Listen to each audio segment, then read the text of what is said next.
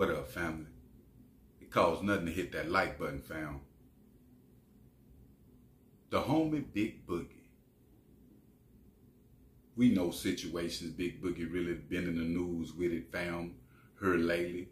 The situation with 1017 OTF set. It's been a few ops, fam, that have been coming to surface and kind of jumping on Big Boogie top. Now, if you don't remember, Big Boogie and his homies, fam, they responded to a lot of allegations about them. And in this live, Big Boogie and his people was pretty much saying that they'll body something, fam. Anybody pull up on him playing, that's what it's going to be. Now, after that live went about, things kind of got quiet, fam, between the rappers, the two groups, because we know a lot of the mob ties, J Prince type situation was overshadowing a lot of underleaked beef that was still brewing, right?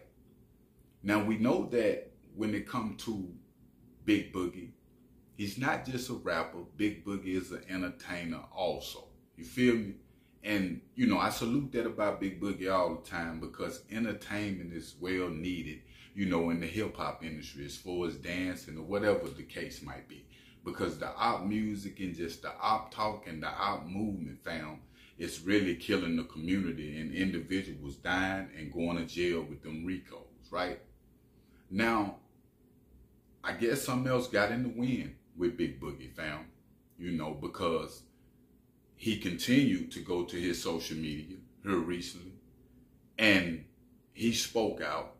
And this time, fam, when he spoke out, he was pretty much direct again on the opposition talk, right?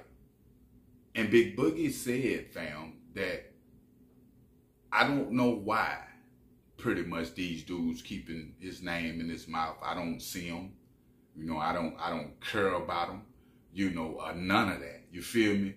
Pretty much saying just keep talking. I'm going to keep doing me. And he keeping it solid in his last live. Like he said, he ain't going to do too much talking. If they pull up on him, fam, you feel me? He going to pop it off, right? Now, we know that, and I got to say that Big Boogie is really not starting these, the beefs, fam, with these individuals, these different rappers. But it's part of the process and it's part of the game, fam, and it come with success. And so individuals be thinking that, hey, I'm finna sign a deal and everything just finna be chill. I'm gonna lay back, get my money, feed my family. I'm not gonna have no problems. It don't work like that, fam, in the hip hop industry. And it's crazy that a lot of individuals is running to that game because they feel like that's all they know. And they want the Scarface image, fam, also that come behind rap. Believe it or not, when you sign a deal, get in these positions. It'd be hard for a lot of these rappers. That's why Thug in the jam like he is. That's why we seeing rappers get killed and do different things. That's streetwise why they got the deal, fam, because the stronghold, the Scarface image, the idolization of people towards the rapper, fam, will cause them to drown. Now, one thing that I can say about Big Boogie, like I was just saying, he ain't initiating none of this beef.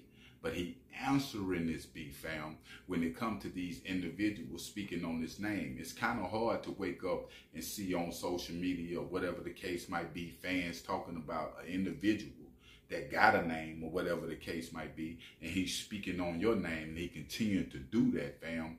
It'd be hard for these dudes that come from the streets not to speak back out, fam, especially the individual that's around them, fam. But I will keep y'all updated on situations. But make sure you hit that like button and make sure you hit that subscribe button. I'm out.